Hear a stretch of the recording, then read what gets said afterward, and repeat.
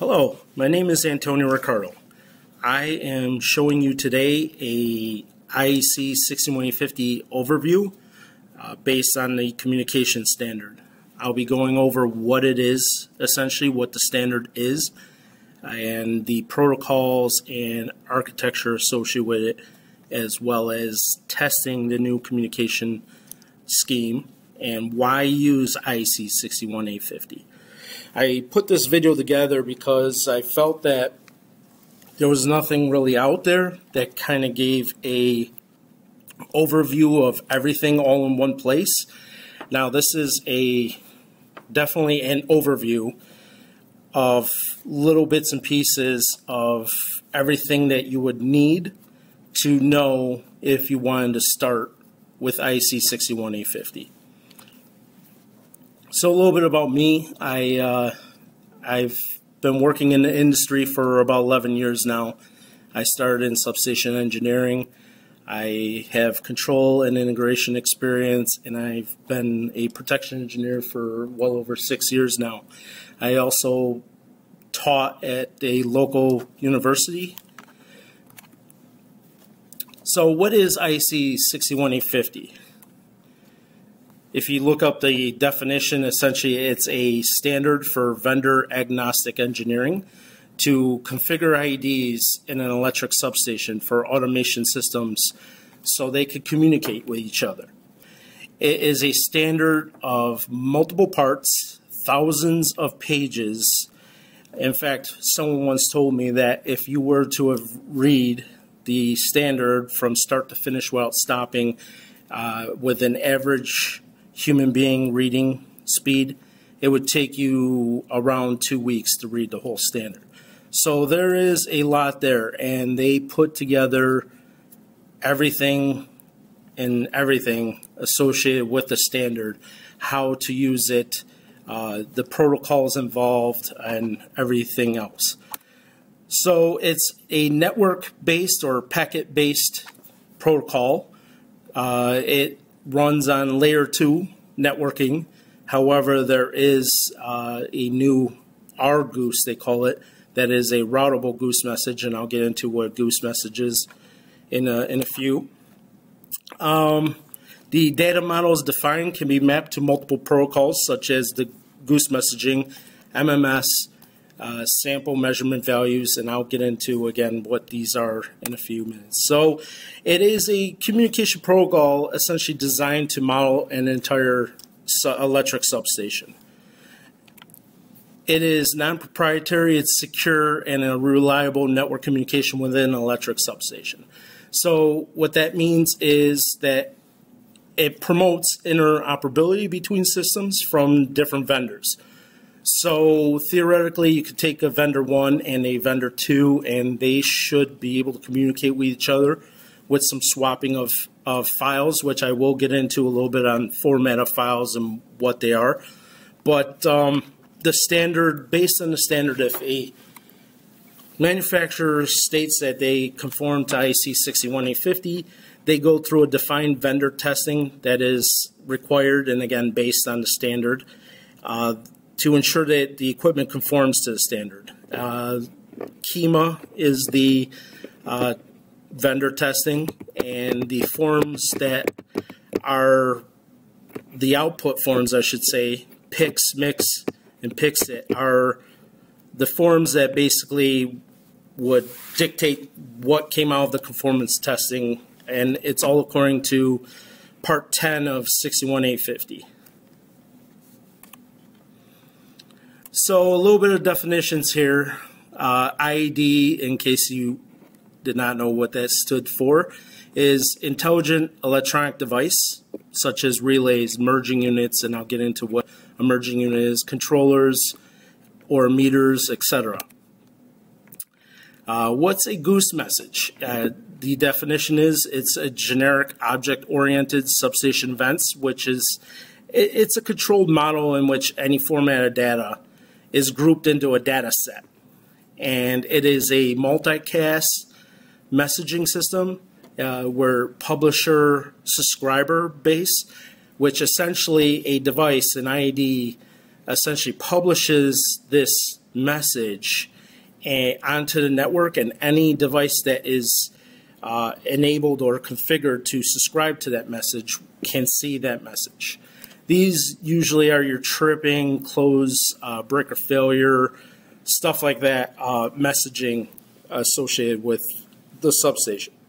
SMVs, sample measurement values, they're used for transmitting digitized instantaneous values of the power system. So these are your analogs that have been sampled or essentially converted from analog to digital. So they're your currents, your voltages, your power, frequency, any essentially instantaneous values. So currently today, if you take a typical microprocessor-based relay, you would hardwire in your currents and your voltages, and you would have inputs and outputs that are hardwired for tripping and for status. So that device is currently taking the analog signal and doing an A to D conversion, sampling it, and making a decision based on the algorithm that's programmed in the relay. Now that whole process of A to D, however, is within the relay, and essentially it's proprietary. Now what you're doing with 16150 using what is a merging unit, and I'll get into what that is, you are taking that analog signal, digitizing it at the physical device out in the yard, and bringing in a network-based signal to the network for any device to be capable of getting that information. So you can see right there, that's a fairly powerful statement right there. Bay controller. It basically is an IED to provide control over physical equipment.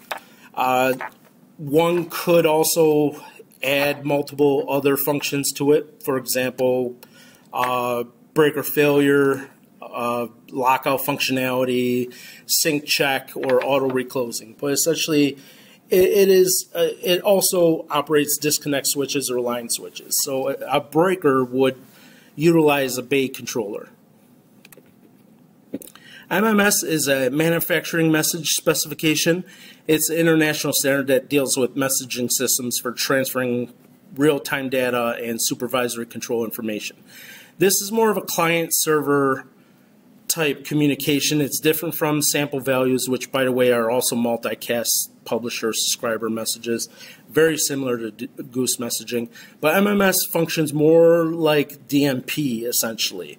I wouldn't really, I mean, that's a borderline accurate, but essentially the concept is that you have a server and a client that the device asks for the information, so to speak.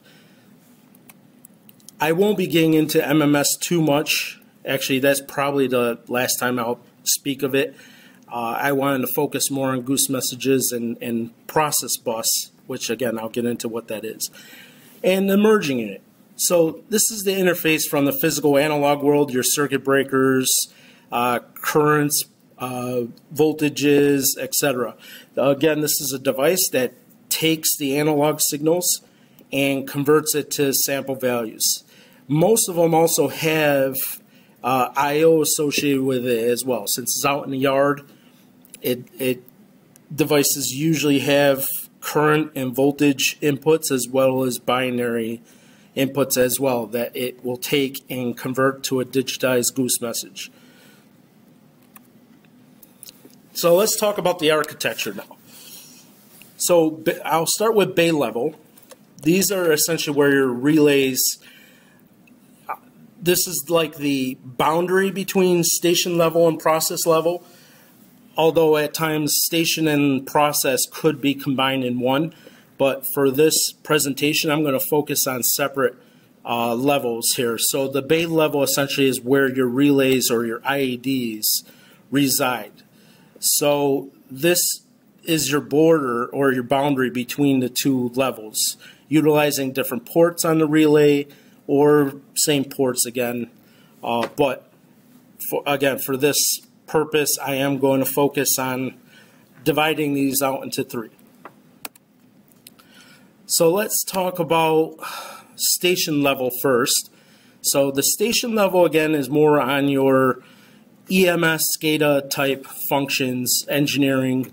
It essentially is your connection between your station level devices like your DFR, although your DFR is also connected to the process bus level. But HMI, your SCADA, your RTUs, station computers, station controllers, this is where the status of the system, the metering, all reside on this network. Again, it could be a separate network. In fact, good practice is to have a separate network aside from process bus level, and I'll explain a little bit why. This data is transferred mostly according to 8-1, and again, there's a report service, and it's usually MMS.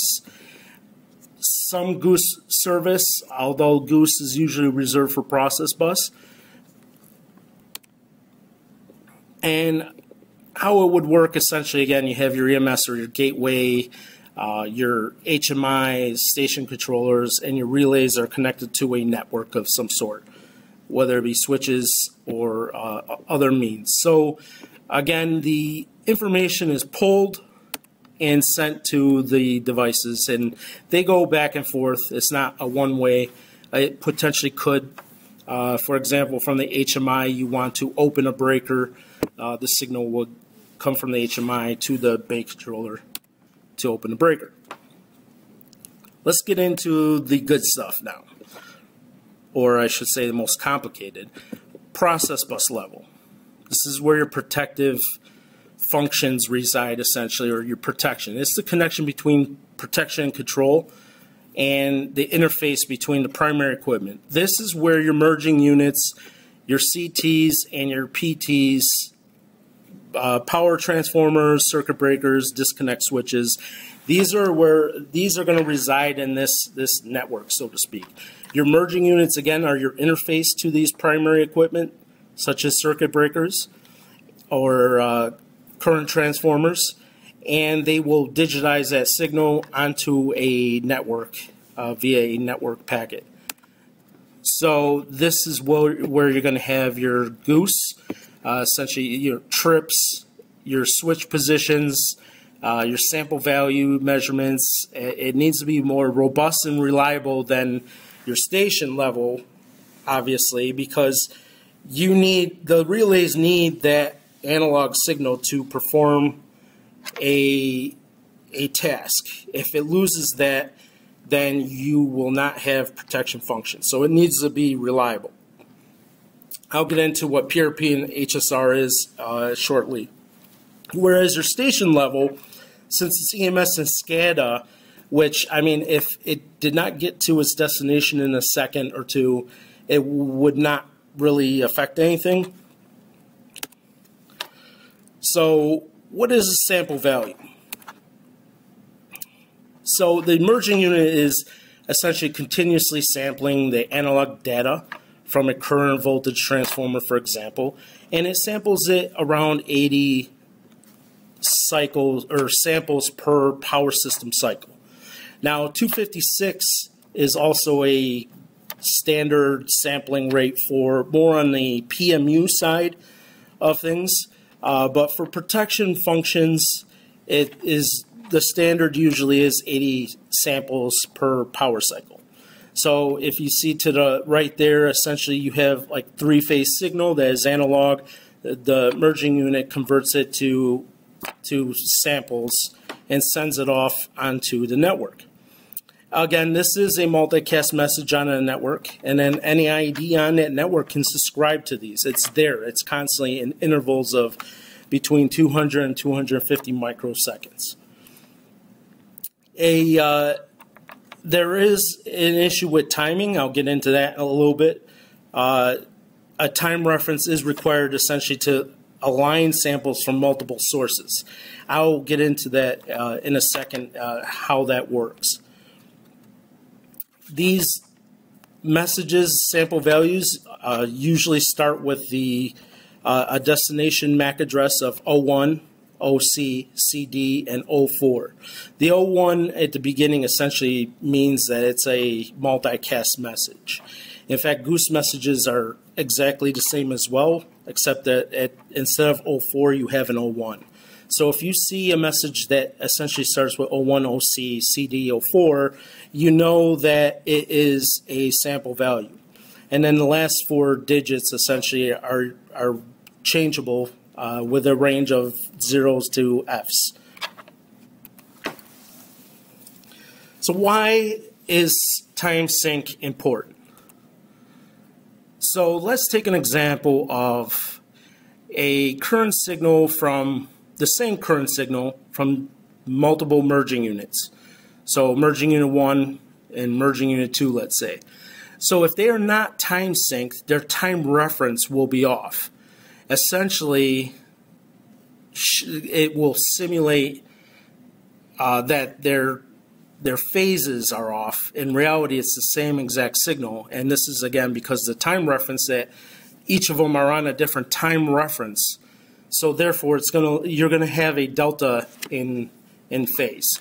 So that's an issue, and I'll get into more on quality of messages. But essentially, that if you think about it, that looks like a fault. If a device was looking at this information, the phases are off, so that potentially could be interpreted from the device as a fault.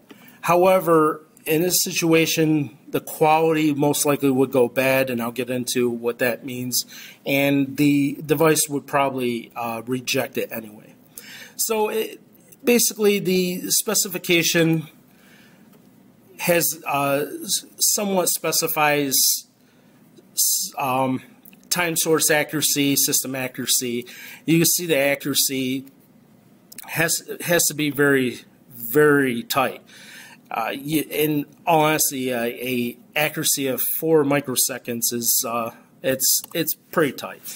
So types of time synchronization protocols that is common in 61850 is 1 pulse per second, which I won't get into the details too much, but essentially that requires you to have a separate fiber connection to every device just for time synchronization. So now you're adding another fiber connection or to perform time synchronization. The popular one, and it's fairly new, is PTP, which is Precision Time Protocol. It's based on the IEEE 1588. It's a more cost-effective solution. It could be applied to any existing network. There's multiple profiles. I only listed 2, but they have, this PTP is not just for electric substations, so there's telecom profiles as well, and etc. So the 2 big ones are power utility. Power utility tends to be the more favorable one.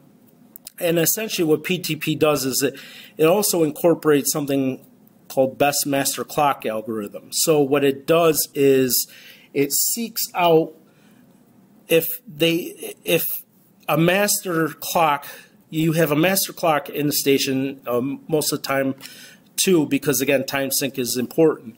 However, if that clock was to fail of some sort, the devices sync up and pick the best clock source and then run with it. So essentially what happens is you lose a clock, the system, based on the best clock algorithm and based on priority levels that are within the relay or the device, they will choose which one becomes the master clock for this station. So then it will automatically sync up to that time reference. Again, the important part of this is time reference, not so much whether it's GPS or not. Of course, GPS is favorable for a reference, which usually these clocks are synced to GPS. But the most important thing is that they're referenced, or they're all on the same reference, whether it be local or not, mainly because of what I spoke of previously, based on the currents that you see to the right. Now, my colleagues have done some testing, more advanced testing on this. They've come across a few nuances, I should say. The nuances are between like some inoperability issues between manufacturers. I wouldn't say inoperability issues per se, but the standard kind of specifies things from the time synchronization point, but the manufacturer chooses basically where to put that timestamp when it goes from, let's say, a merging unit. I'm taking an example here. So a basic A to D converter, you would have a filter to filter out any noise. You'd have an analog to digital conversion, or signal processing in there, and then the output.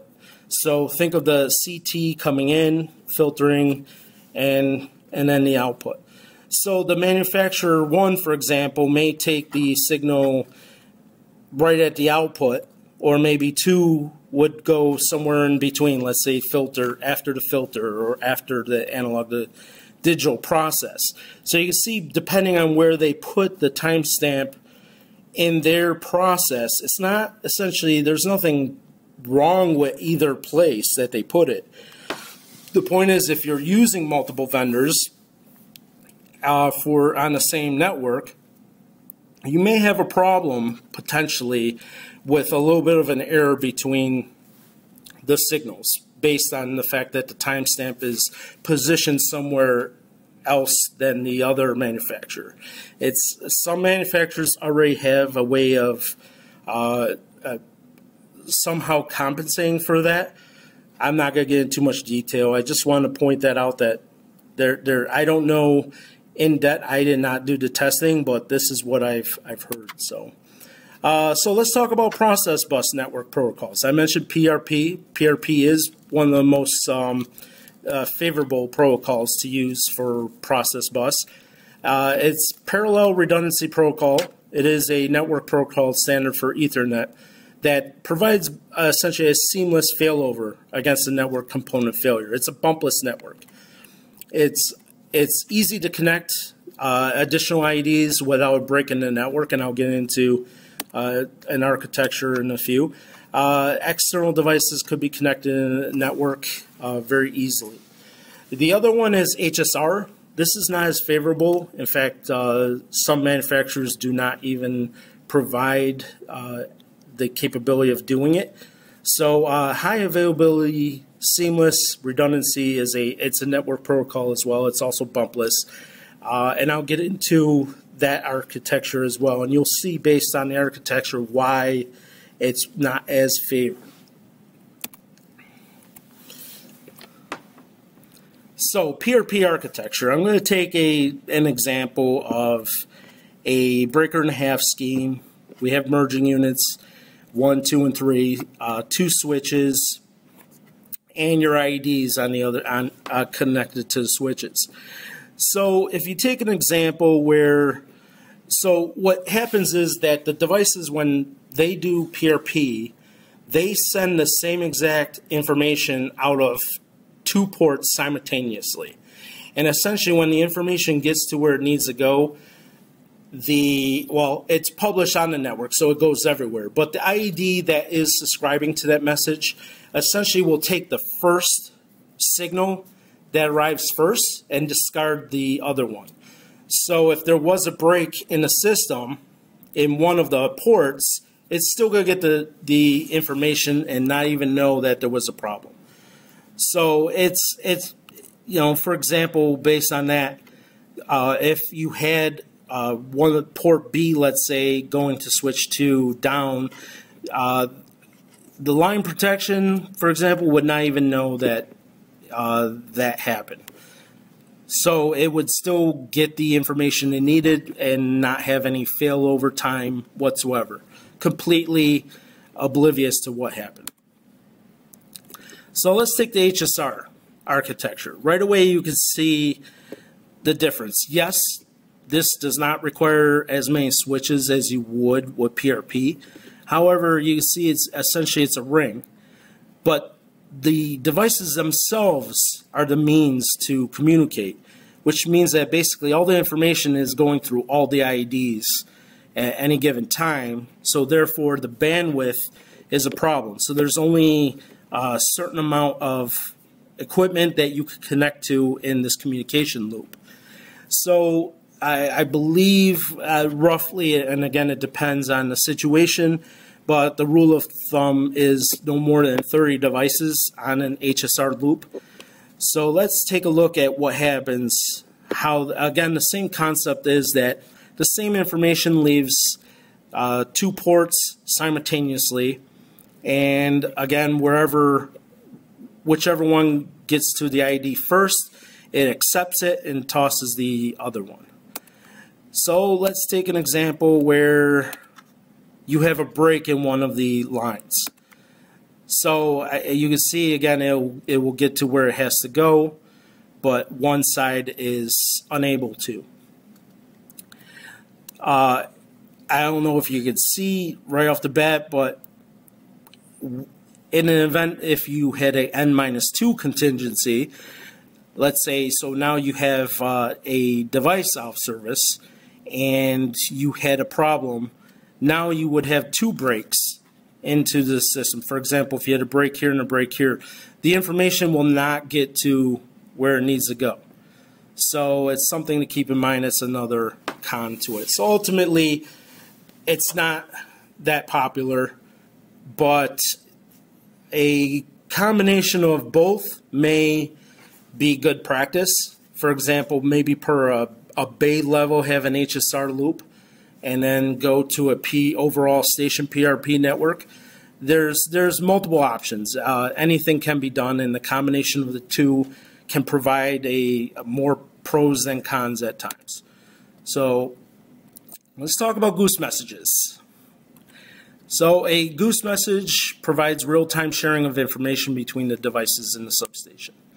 And again, like I mentioned before, it's a multicast communication, publisher-subscriber, where any device on the network can publish data and any devices can subscribe to the information that they need. The MAC address, as I stated before, 01, OC, CD, and 01 as opposed to 04 for sample values. So again, 01 at the very beginning means that it's a multicast message. So you as the user decides in the configuration what is published and what is described within the configuration files. The beauty of the configuration files is that they're universal, and I'll get into, I have a few slides on it. So you can choose which devices, you take that configuration file, go to another ID, and provide the information that it needs to listen to that message. So it's a low-level Ethernet layer, layer 2. There's priority tagging. So let's take an example. So think of the goose message as the tractor trailer or the transportation means. In the back of that tractor trailer, you have a container. You put what is known as data sets in there, or the information you want to send. It goes into the back of the trailer, and it goes off into the network.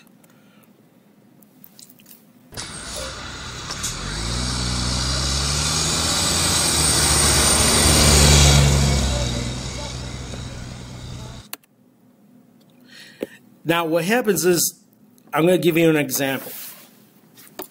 The standard pretty much says that the goose message should not be slower than 4 milliseconds, although it can be faster at times. I've seen it at 2 milliseconds. But what happens is, let's take a trip command, for example.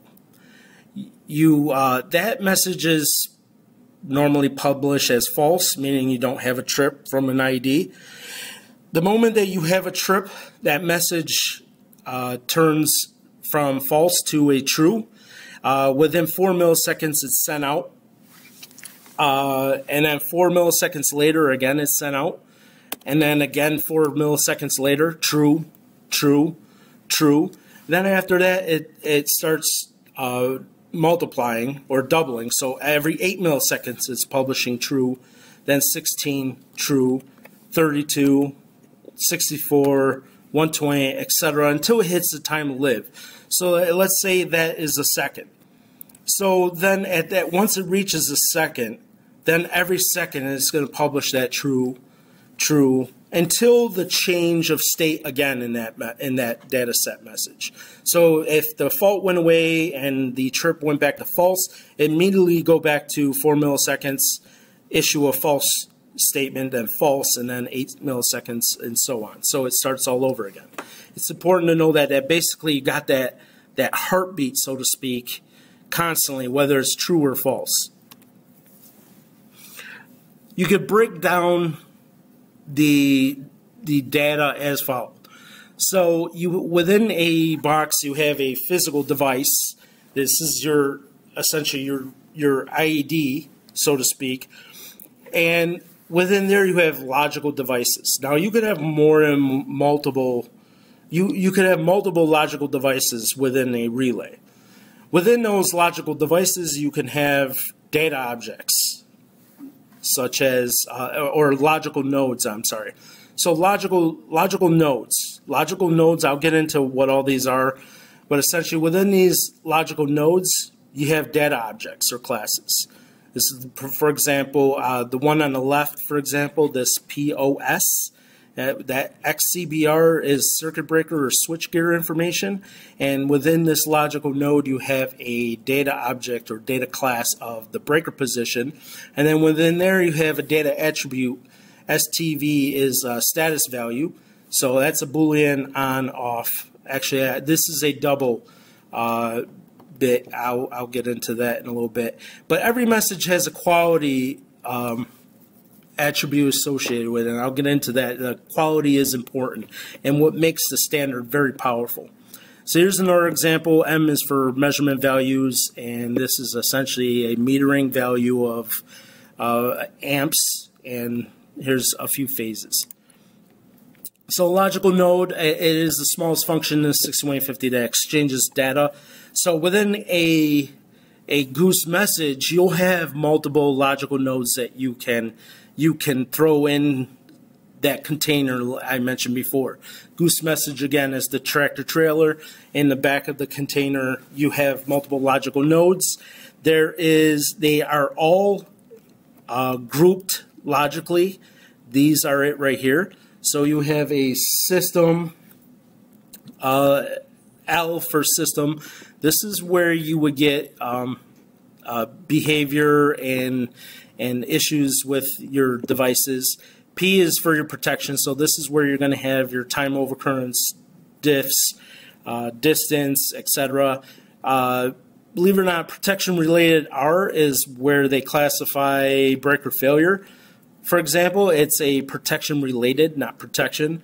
Same with sync check, or I mentioned breaker failure, reclosing, C for control, and so on. So you see here X for switch gears. So I have just a few examples. There are a lot of logical nodes in the standard. So X, again, this is a logical node group. XCBR is a logical node for switchgear for circuit breaker. So this would have within the logical node multiple data objects associated with the circuit breaker. One is a block close data object. I mentioned POS for position. There's a lot. So I took a random protection logical node for time over current would be P, TOC. So you see that the logical nodes start with their group prefix.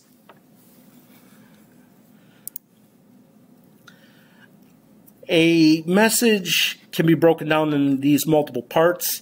I'll get into an example on what a message would look like, but essentially you have your device name, your logical device, that data attribute, and again here is more of another example of logical nodes and the IEEE nomenclature associated with it. So again, distance protection, which is 21 in logical node, would be PDIS. So let's get an example. How to get a position of a circuit breaker. So the interface to the circuit breaker can be modeled as logical node XCBR. The logical node XCBR has a data object, POS, which represents the circuit breaker position, and then within that is STVal, which is the status value. So, took a snapshot of what a goose message would look like. You see the control block reference is essentially your goose message. The information, the MAC address, I assigned it zeros. I'm not going to get into this, but the data set that I'm using, you could assign within the data sets. You can have multiple parts of the of information. So within this goose message, well, this is a different goose message, but essentially this is one goose message, and within it is a data set with these data objects. So right here is time over current 1. STR is actually your pickup. So it's the pickup of a time over current, whereas OP down here is your time with the time associated with it. So you can see the benefit here by having this information. You may not want to subscribe to this information, but by having it makes testing fairly easy. And you can see here the Q and T packets here, and I'll get into these shortly. But here's your trip command right here, PTRC general. It's Boolean, and then you notice that these all have quality associated with it. So what is quality? So the quality is broken up into multiple bits, is 12. The position of the bits are defined here. So the validity is the first 2 bits, and good would be zeros. Invalid 0, 1, reserved questionable. So if the validity is invalid, obviously the message is not going to be accepted. Some of these are, I'm not going to get into what they are, but it's all in the standard. And essentially some of them, based on how you program the relay, you may continue to function from a protection standpoint from these bits if they were to be true. It may not be a big deal for certain protection functions. On the other hand, if it's invalid, obviously it's not, you don't want that information. So the last 2 bits are the most important and make testing 16150 very easy. So essentially a quality bit of zeros is basically you have everything all good. The message or the data set is good. It's not in test mode. There's no issues with the quality is all good. Everything will go. If you have a 1 for any one of these, and again, it means something based on the position. So how do we test 61850? We're not bringing, so now you have merging units out in the yard that everything's wired to, and then you got fiber cables coming from the physical devices to the control house. So how is a tester going to take a relay out of service now without test switches, test device? What do you do? Things need to change now. These guys right here are no longer in the station. So what can you do? Again, I go back to these guys here, these 2 bits in the quality string. And within the 61850 standard, basically it talks about how to test. So a test bit can be utilized to put the logical device or ID in test mode. So bit 1, 1. So bit 11 and 12 are the bits. So bit 11, if this was true, the device or ID is in test mode, and then bit 12, if this was true, it's operator blocked, and I'll get into this. So if the test bit is set to true, then any device is not in test mode are going to ignore the message. Considering it that it's in test mode, I'm not in test mode, so it's going to ignore the message.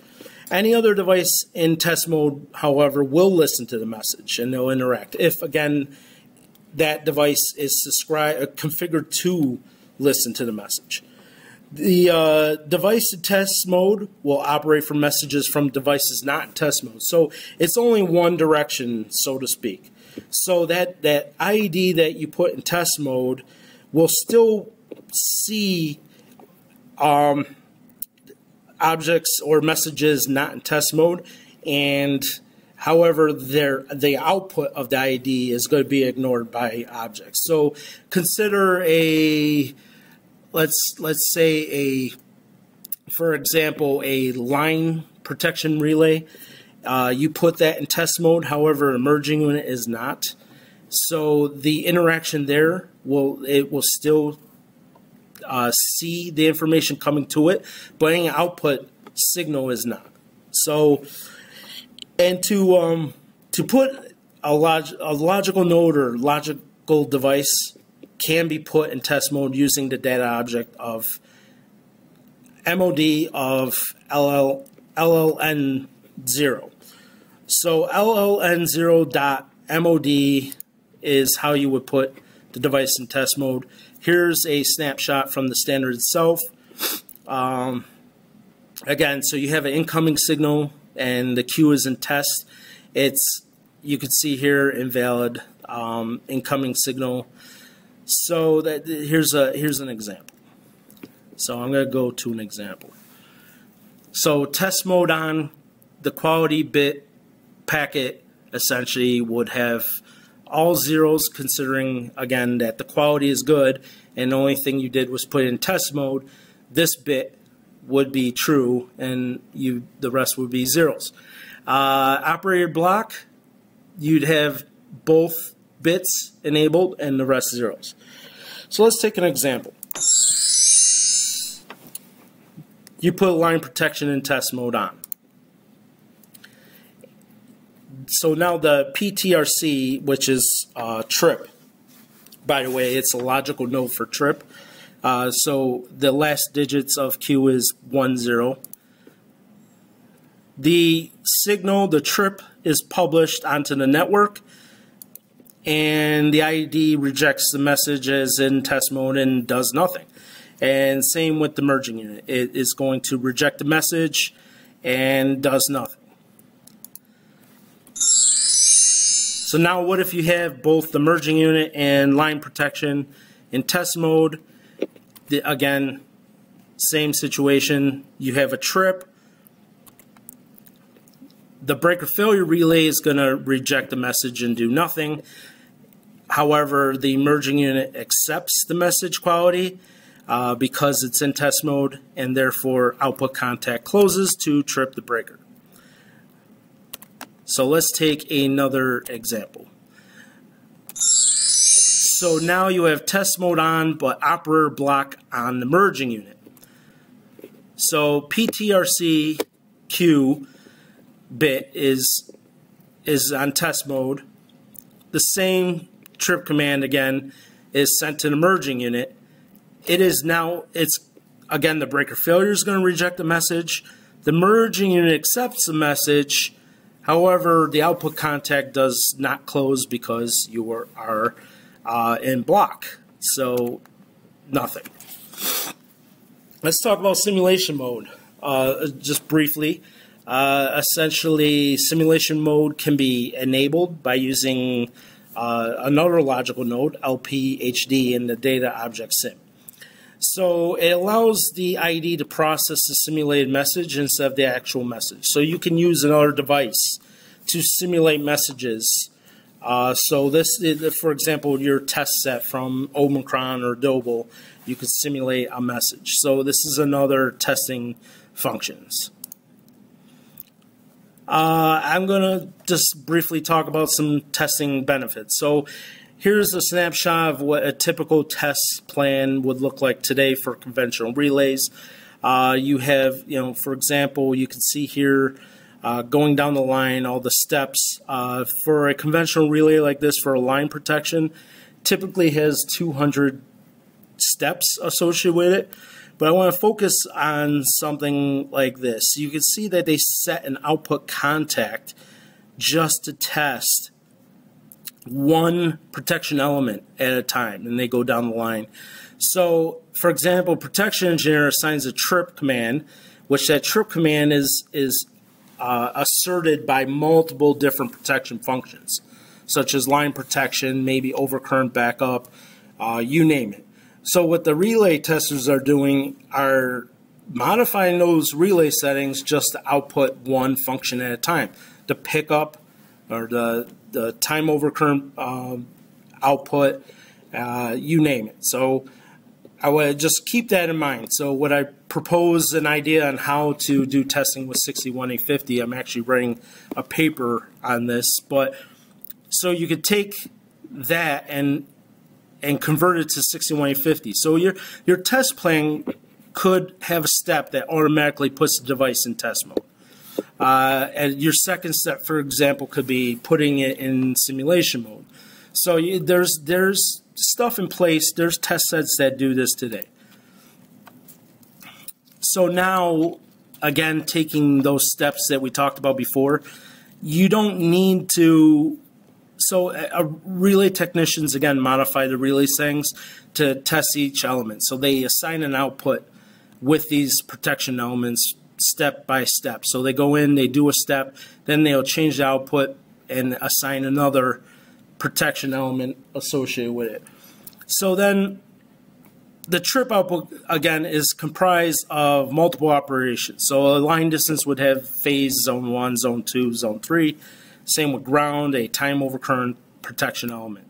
So what you can now have, here's the power behind this, is that a goose message, again, one goose message that comes out of that line protection relay, but you have multiple data sets. So for example, you could have testing data objects as well as your actual operation objects. For example, your trip, breaker failure. So this is your trip command, for example, which your merging unit is going to subscribe to. Same with your breaker failure is going to be subscribed as well to another device.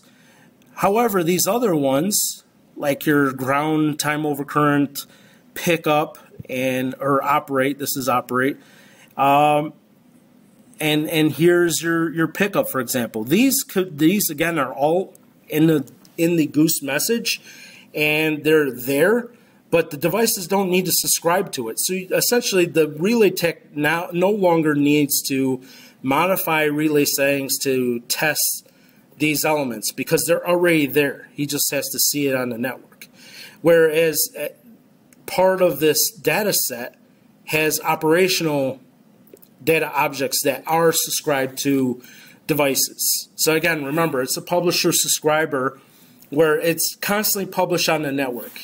You plug into the network, you can see this data set. With a test set, you could easily look at this and do your testing functions. So this is what I'm writing my paper on, actually.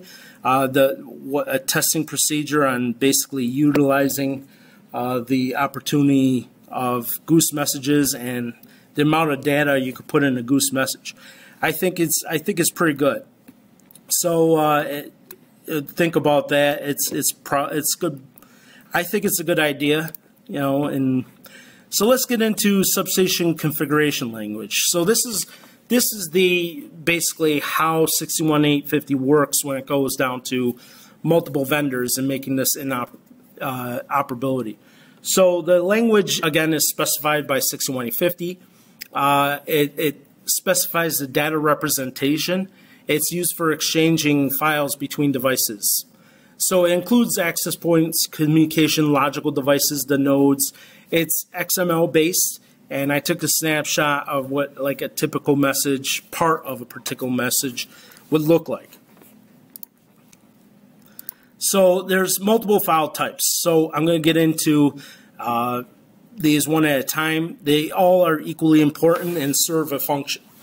So substation configuration description, that essentially it's a file that describes a complete substation detail. Think of it more of a, say, like a single line or an overview of an entire substation, all the communication, ID, data, etc. System specification description, SSD file. It contains the complete specification of a substation, including the single line diagram and logical notes. So again, these are all, this is from the whole substation concept. So it's an overview, like the second bullet says. Basically, it's a single line of your communication. Configuration ID description. This is a file, basically, this is used for communication between IED configuration tool, and it's considered basically a stripped down SCD file. It only has what the IED in question needs to know for communication. So for example, this statement here, what does that mean? So between an IED configuration tool. So let's take, I'm going to throw some manufacturers out there. Let's say you're dealing with a Schweitzer relay and a GE UR relay. And so a Schweitzer would use normally Architect is their software for setting up IEC61850 communication, whereas GE uses InterVista. So those configuration tools or software is for the device themselves, so you can configure the devices to what messages to publish. And as well, essentially, you'll use the same tool to subscribe, but here's how it works. So you create messages that you want to publish from, let's say, a Schweitzer in the Architect tool. Now, you export a file called CID file when you're done. Take that CID file and now load it in InterVista, where then you take those messages that you're publishing and map it into the UR relay, telling it which messages from the Schweitzer that you need, that you want to listen to, essentially. So that's what the CID file is used for. ICD as well, it's the same concept. It's just, each one of them serves a purpose, and I'm not going to get into detail. Each one of these topics I covered today is hours on itself to get into detail. I'm just giving you an overview of what to kind of look for. So these again, they're all different types of SCL files. So just to wrap it up, why would we want to change status quo? I mean, essentially, why you could see the power behind the standard. You could essentially, it's all about money, right? The bottom line is decrease capital costs. A lot of people, that's what they focus on, but it really isn't just that. I think the other ones are more important, or equally important, I should say. So how do you decrease capital costs? Well, you can have a smaller footprint. Historical data has shown that you can reduce your control house by 2/3. If you think about it, by not having to run all that control cable and all the test switches and pistol grip control switches and whatnot, you can reduce the size substantially. You reduce the wiring, of course, the trenching involved, conduit. You need very little of this now, and all the labor associated with it. You could build a substation in less time. Time is a big commodity in this world. It is the commodity. So by having a can size design, you can essentially just copy and paste it if you have a standard design, and in no time you could build a substation fairly quickly. Engineering is reduced, engineering time as well as construction time. Again, a lot less wiring involved.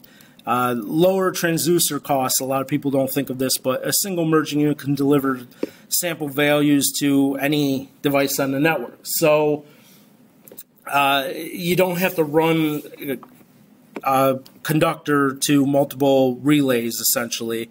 As it goes to the control house via fiber, and if that device is connected to the network, you just subscribe to the sample values. Lower commissioning costs as well, because a lot of this can be done off-site and commissioned before you get to the substation. And then once you roll into the substation, make the connections, A lot less commissioning is involved because most of the testing you've already done ahead of time. So, and the increased flexibility. Let's say you have a protection scheme, and then 2 years down the road, you need to add or modify it. So therefore, you now need to add a few extra relays to do this. The CT and PT information that you may need, or tripping that you may need to do, you don't have to wire a trip contact, for example, all the way to a circuit breaker. Again, you just plug the device in, configure it, and you configure it to subscribe to the current or voltage or tripping, breaker statuses, etc.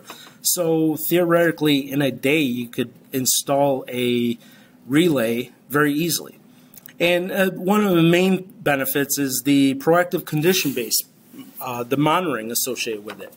There's a lot of maintenance requirements that can be reduced because you have a constantly monitored system. For example, you have merging unit on each side of the breaker that's constantly looking at the current on both sides of the breaker, or even merging unit from system A and system B.